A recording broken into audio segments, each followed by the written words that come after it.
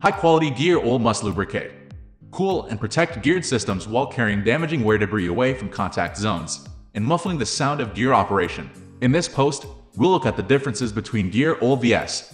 engine oil. Differentials, manual transmissions, and industrial machinery gears often require protection under extreme temperatures and pressures to prevent wear, scuffing, and other damage that results in equipment failure. Protection against oxidation, thermal degradation, rust, copper corrosion, and foam is also important.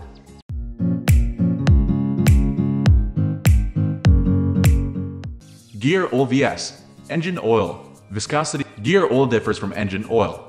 While many motorists may assume SAE 90 gear oil is thicker than SAE 40 or 50 engine oil, the viscosities are the same as this gear oil viscosity chart. One major difference between the two are in the additives they use. Motor oil contains additives such as detergents and dispersants to combat byproducts from gasoline or diesel ignition.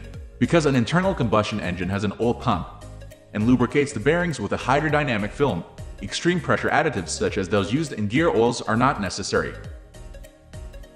Rust and corrosion protection. Because many of the components found in the drivetrain consist of ferrous material, gear oil must prevent rust and corrosion to other materials. Rust and corrosion problems are not nearly as prevalent in engines. Shock loading. The many small and intricate components that make up gear sets can be quite noisy and may be subjected to shock loading, which occurs when components are quickly placed under intense load, like when accelerating with a powerful engine. The viscosity and extreme pressure formulation of gear oil quiets gears and dissipates shock loading.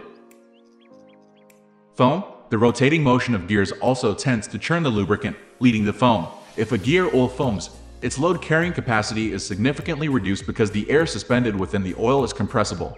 For example, when the gear teeth contact, any trapped air bubbles compress, reducing the thickness of the separating oil film. In turn, this reduction could lead to direct metal-to-metal contact between gear teeth and result in accelerated wear. We are going to end this video right away. If you have any query or information to share, please leave a comment below. Thanks for watching.